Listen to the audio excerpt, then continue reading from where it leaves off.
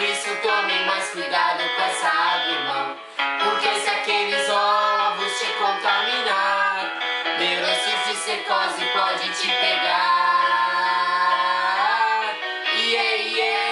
Sou um verme platelminto, sou acelomado, posso ser planária, tenha isca, estou sou. Eu causei barriga d'água, deu uma coceirinha, o meu hospedeiro sofre noite e dia.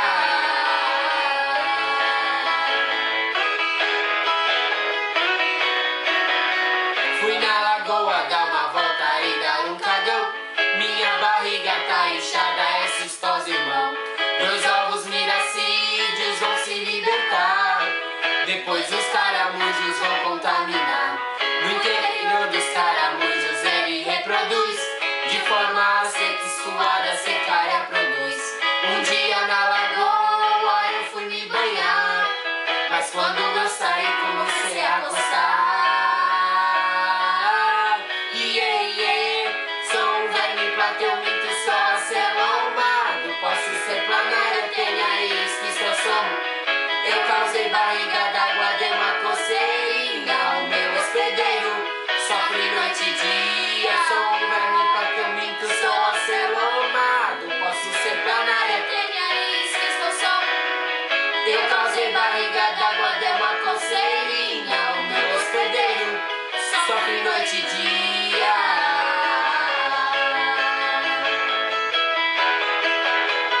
Sofre noite e dia.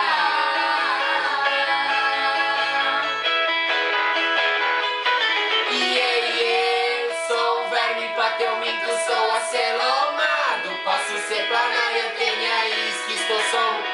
Eu causei barriga d'água, dei uma coceirinha, o meu hospedeiro sofre noite e dia.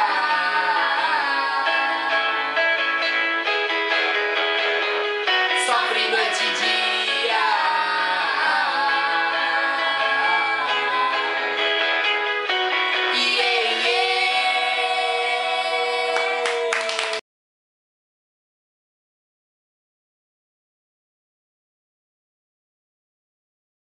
Platelmintos, vermes achatados dorsoventralmente, como uma folha de papel.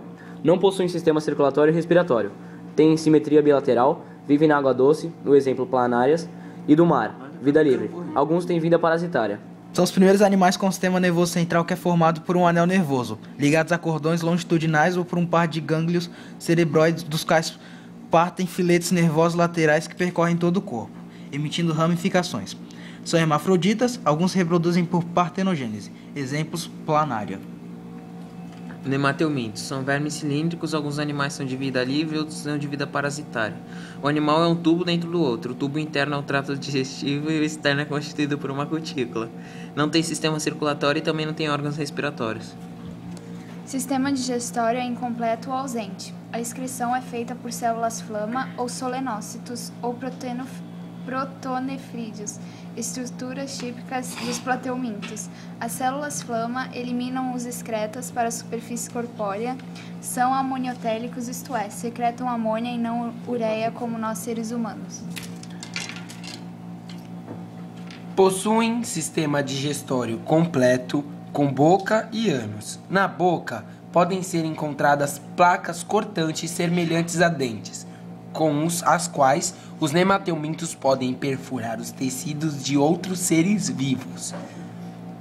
Muitos nematelmintos de vida livre são carnívoros e se alimentam de pequenos animais ou de corpos de animais mortos. Os parasitas intestinais recebem o alimento já parcialmente digerido pelo hospedeiro. Reprodução. A maioria das espécies são dioicas, realizam fecundações internas, ocorrendo em algumas nítido dimorfismo sexual. Normalmente os machos são menores que as fêmeas.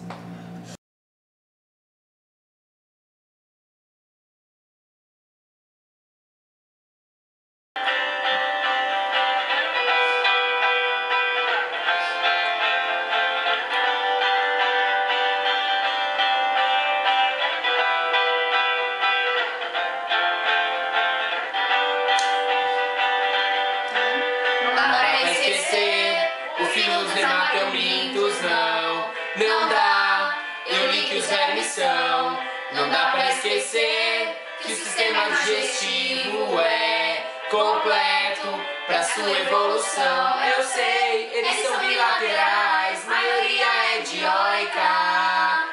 Pseudocelomados, protostômios, reproduzem por fecundação, expressando bem atrás. E tem sistema nervoso ganhana, não dá pra esquecer o filo dos Nematelmintos não dá.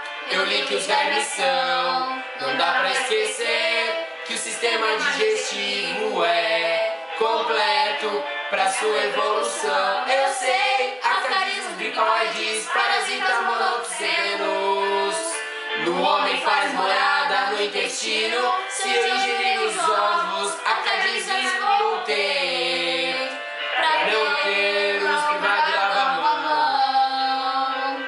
Eio, eio, eia, eia, o, eia, eia, o, eio, eio, eia, eia, o, eia, eia, o.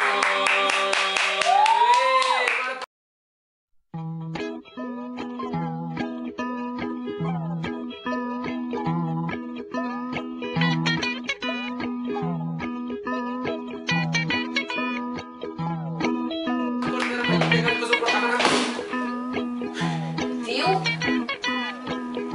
Mas é um... Puta que pariu.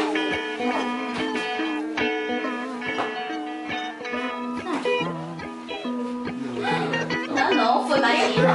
Não foi nada.